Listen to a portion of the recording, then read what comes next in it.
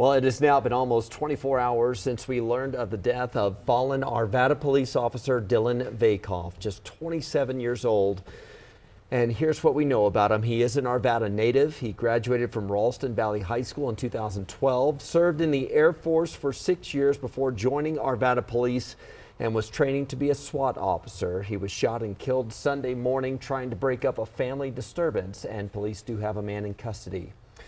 There has been an overflow of community support since Vakhoff's death was announced by Arvada Police yesterday. We want to get out to Denver 7's Christian Lopez right now. And Christian, one landmark in Arvada looks different this morning, all in honor of Officer Vakhoff. And this is just one of the many ways the community is honoring and remembering Officer Dillon Vakhoff. We're going to zoom in and show you so you can get a close-up look at the Arvada water tower that is all lit up in blue this morning.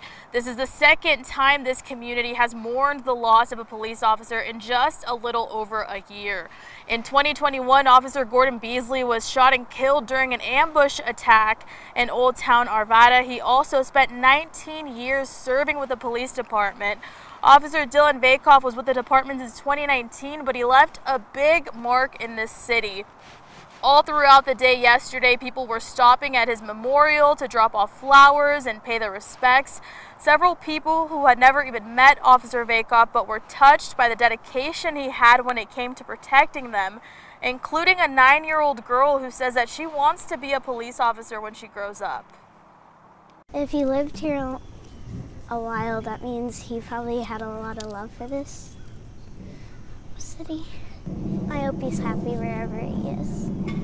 I don't think there really are any words, except I'm sorry and I'm saddened and I'm sickened, really. The Arvada Police Department says his sacrifice will never be forgotten. They've also shared a donation link, and you can find that on our website, denver7.com. Live in Arvada this morning, I'm Christian Lopez, Denver 7. Yeah, unfortunately, the city of Arvada knows this all too well. Thank you, Christian. We've reported this is the second officer the Arvada Police Department has lost in a little more than a year. But there's hope body camera footage from yesterday's incident might help provide some clarity as to what happened. The chief mentioned it was a chaotic scene. The Arvada Police Department rolled out body cameras for their officers just in July. When Officer Gordon Beasley was shot in Old Town last summer, the department faced scrutiny for the lack of body cams to help provide information on the events of that day. 24 cyclists finished their bike across the state yesterday. They're raising money to buy bulletproof vests for 10 Colorado law enforcement agencies. Riders say after the death of Officer Vakhoff, the last leg of their ride took on a very different tone.